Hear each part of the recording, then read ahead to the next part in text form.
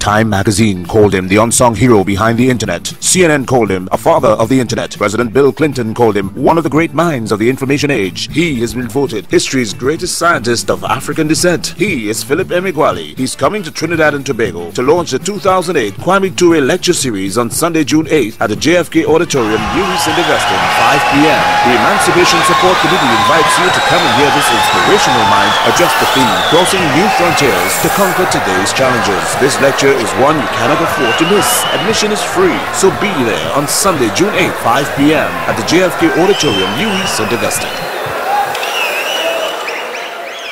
Back in the 1980s, my homes and offices in Silver Spring, Maryland, Casper, Wyoming, and Laramie, Wyoming, we are littered with my drawings and my blueprints of the prototypes of two new massively parallel processing supercomputers that I invented and that I constructively reduced to practice. Those two new supercomputers that encircled a globe and encircled it in the manner the internet encircled a globe were named Philip Emeagwali HyperBall Supercomputer and Philip Emeagwali Cosmic Ball Supercomputer. I visualized my never-before-seen Cosmic Ball Supercomputer as a small copy of the internet that is located on the North Pole. That Cosmic Ball Supercomputer was an ensemble of processors that was not a new computer per se. That Cosmic Ball Supercomputer was a global network of processors and was a new supercomputer de facto. That Cosmic Ball Supercomputer was a new internet de facto because it tightly encircled a globe and tightly encircled it in the manner the internet tightly encircled the earth. At its supercomputing core, my Cosmic Ball Supercomputer, comprised of commodity off-the-shelf processors or identical processors that were mass marketed for everyday computers. For that reason, my Cosmic Supercomputer was independent of processor technology. The Cosmic Supercomputer could be continuously updated with the newest commodity off-the-shelf processors. To send and receive emails, and to do so synchronously and across 65,536 commodity off-the-shelf processors or across identical computers was like looking at God in the face to experimentally discover the fastest computations demanded that I optimize my use of every nut and bolt inside my new, faster supercomputer, as well as explore every hidden corner within my new supercomputer.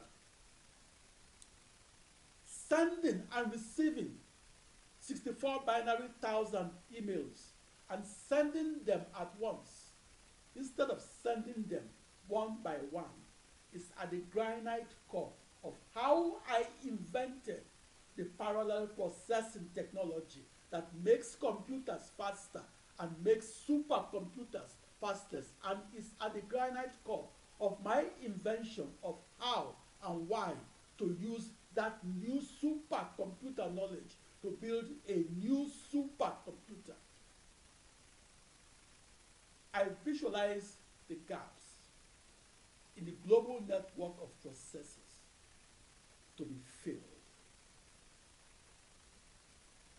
I visualize my email messages as teaching the 65,000 536 pieces back together, I discovered that it's a necessary condition that the fastest floating point arithmetical computation must be preceded by the fastest email communication.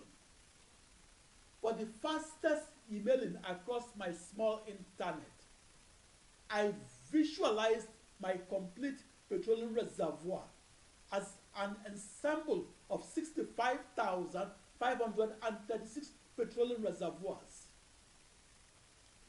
I used my message passing computational fluid dynamics code to reassemble the petroleum reservoir simulation for each small petroleum reservoir and put them back together as my original petroleum reservoir. In my massively parallel supercomputer coding, I assigned the decimal email address, quote unquote, E, to one of my 64 binary thousand petroleum reservoirs. I assigned that email address as the unique string of 16 zeros and ones that's the binary identification number of a processor or a computer. I tasked each processor or each computer to only send and receive email messages and do so to and from the processors or the computers that corresponded to the two petroleum reservoirs that are adjacent to it and with the email address, quote unquote, E-1 and the email address, quote unquote, E+1. On the small internet that I invented and that I visualized as a global network of 64 binary thousand processors, or as a global network of as many computers, the processor or the computer named E may not be directly connected to either the processor or the computer named E-1 and or the processor or the computer named E+1. My one-to-one correspondence between my 64 binary thousand processors or the as many computers and my 64 binary thousand petroleum reservoir models or the as many blocks of oil fields forced my email messages that had to be delivered to distant processors or distant computers to be delivered along the shortest possible route. Doing so enabled me to discover the fastest speeds in email communication across fast interconnect paths that I executed on the 4th of July of 1989 and executed across my new internet that is a global network of 65,536 commodity off-the-shelf processors.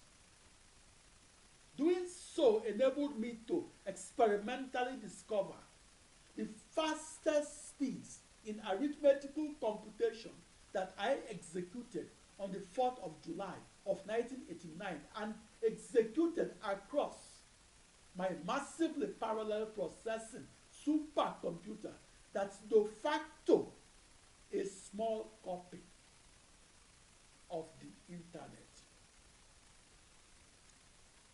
Doing so was how I experimentally discovered the shortest time to solution and the new fastest supercomputer.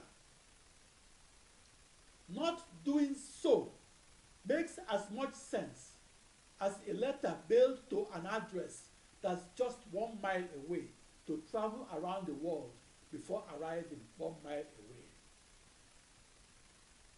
On the 4th of July of 1989, the U.S. Independence Day, I sent my emails that each contained my computational fluid dynamics code and sent them through the shortest paths, which made it possible for me to experimentally discover how solving a million problems at once or in parallel makes computers faster and makes supercomputers fastest, and for me to experimentally invent how to use that new supercomputer knowledge to build a new supercomputer that encircled a globe and encircled it in the manner the internet encircled a globe.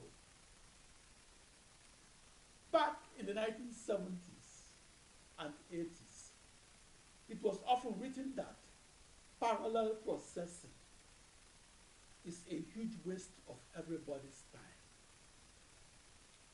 In the 1980s, I was the sole full-time programmer of the most massively parallel processing machine ever built. That parallel processing machine that was rejected by every supercomputer programmer except I is the first precursor to today's modern supercomputer. That massively parallel processing machine was the most complex computing engine ever imagined. In the 1970s, that parallel processing supercomputer was as futuristic as the quantum computer was in the 1980s. As its lone wolf programmer, my two grand challenge questions were these. First, where does my massively parallel processing machine draw its fastest computing speed for solving the toughest problems in computational mathematics? Second, where does my massively parallel processing machine draw its fastest email communication speed for communicating the toughest problems in computational physics?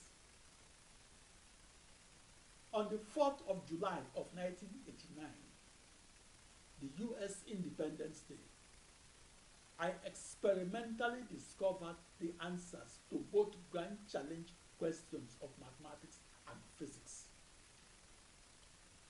Those experimental discoveries of how to massively parallel process across an ensemble of processors enabled me to forge a path to the farthest frontier of computing, that is the modern supercomputer.